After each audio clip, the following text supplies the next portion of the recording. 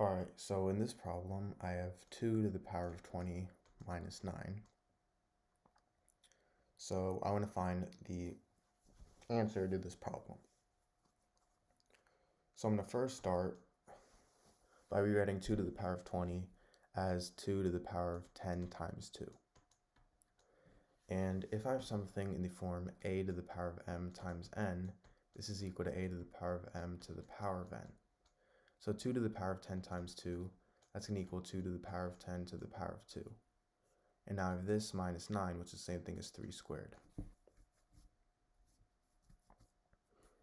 Now, if I have something in the form a squared minus b squared, this is equal to a plus b times a minus b.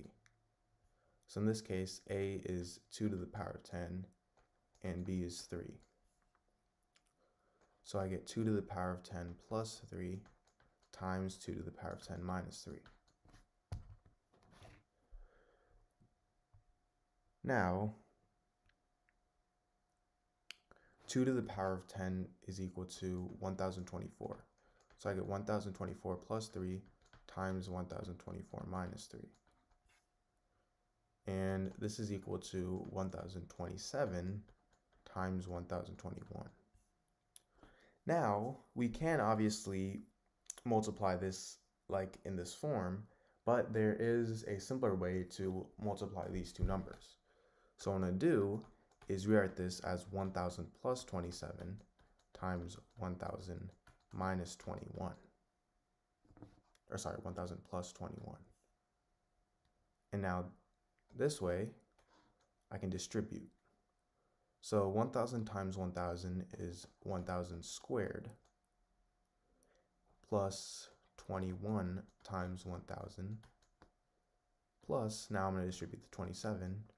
So I get 27 times 1000 plus 27 times 21.